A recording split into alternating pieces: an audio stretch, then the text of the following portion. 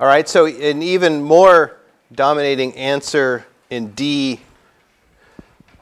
The force mentioned in the statement is force by seat on child pushing upward. Newton's third law, force by seat on child equals the negative of force by child on seat.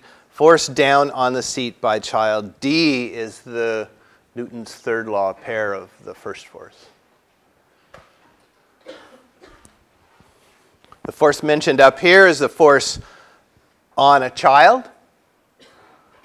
D is the force on a seat by the child. So just take A and if you've written correctly by A on B, then all you do is reverse the two. By B on A to find the Newton's third law pair and change the sign. Any questions about that one? It seems like you have it straightened out now.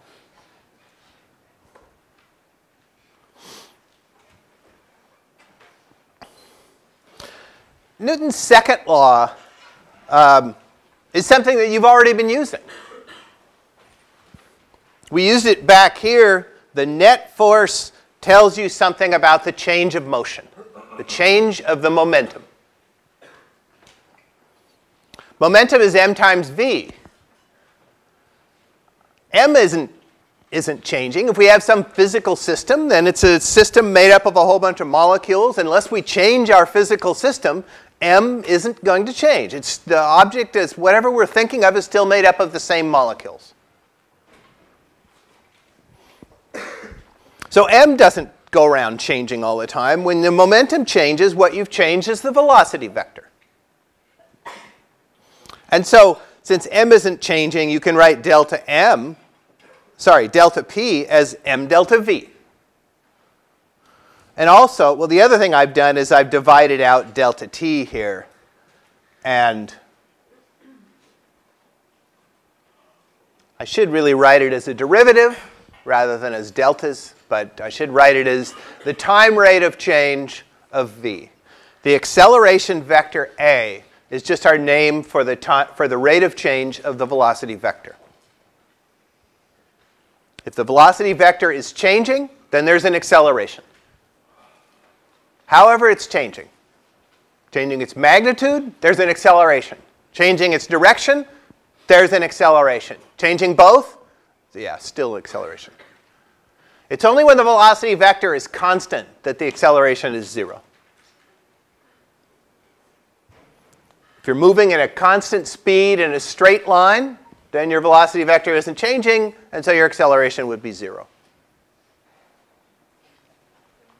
Acceleration is a vector. The acceleration vector points in the direction that the velocity is changing.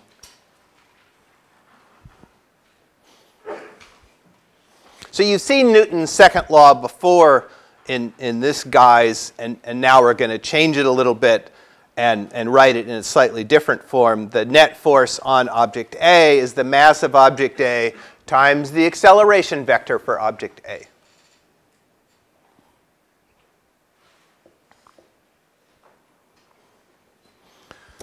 So I've just got a few questions to give you a chance to think about some of these things. Suppose the velocity vector of a car points to the right. So the car is moving to the right. Has that velocity. The magnitude of that is a number that's showing up right at this moment on the car's speedometer.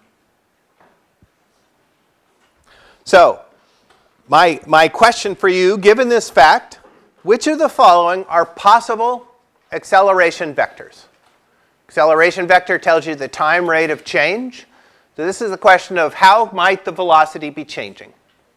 Given that you know the velocity there, which of these is the best description of how the velocity might be changing?